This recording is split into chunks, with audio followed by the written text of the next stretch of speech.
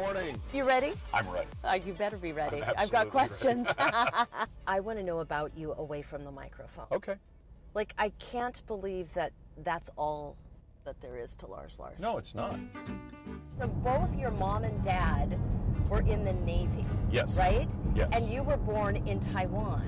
I was born in Taiwan. My mother was in the Navy from 1940 to 45 as a Navy nurse. There were some medical records that showed she and he probably had 6 or 7 or 8, might have been 9 misses before they had me.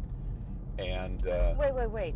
So your mother had 8 or 9 miscarriages before she had you? And she was 40 or 41 years older than me, so she'd be 100 today if she were still alive. You were 10 years old when your mother, your whole family, got into a car crash when a drunk driver hit you, and you helped rescue your mother from under this car. And she was underneath, not the wheels, but under the body of the car.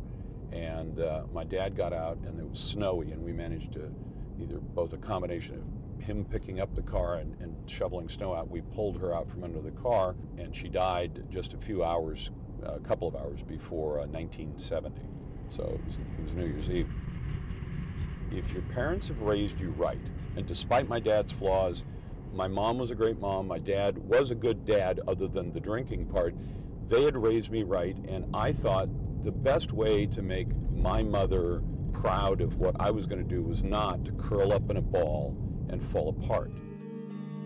I took copious notes when I talked to Tina, and we're here at Salty's along Marine Drive and the Columbia because she said this was your very first date. Very first date. All those more than 20 years ago. Yes. So how long were you dating before you actually got married? We dated for almost 2 years. Okay. Before we got married. Do you know what else I heard about you? What's that? The only place, I think it's safe to say the only place that you're a beta male is with Tina. Do you really want somebody who comes home every night and says, okay, this is the way it's going to be, and I'm going to run the conversation, and I'm going to run all the conversation? So when we're out with friends, I tend to, even at home, but when I'm out with friends, I tend to step back a little bit to make sure that I'm not sort of the person who's always driving the conversation, controlling the conversation, and that wouldn't be any fun to be around. Not for a wife, and certainly not for your friends. But what do you remember about the first date? Because I want to know what you remember about your first date with Tina, and then I'm going to tell you what she said. All right. What I remember is that we said we're going to go to brunch at Salty's on the Columbia, and it was, it's a great place to have brunch. I mean, because it's a beautiful view, beautiful setting, and so we came out here and we sat down and we just started talking, and we had brunch, of course, but we just talked, and we talked basically until everybody else had left. The whole place was empty, and we were all by ourselves. And 5-6 hours, at least 5 hours that we sat and talked. Have you ever done an interview like this where people are just trying to keep you, on your personal life, on your backstory, on, things that are not your job? Not really. So it's kind of a first. It is a first. It's kind of a first. It's a first. Tell me something that people don't know about you. Wow.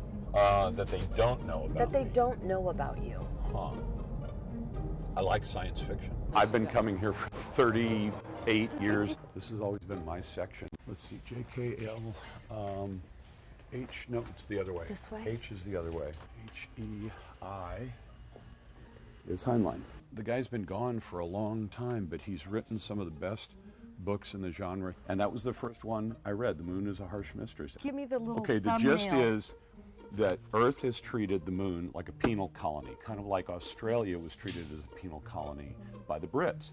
And they've shipped all the ne'er-do-wells and the political malcontents and everyone else has been shipped up there. They concoct a plan to declare their independence, and it's modeled after the American independence story. Tina says, you've got a story for every place in Portland. Thank you, that's what I was just going to say. You have a story for every place. This is why I find... No, you are such a horrid person. I'm taking you home.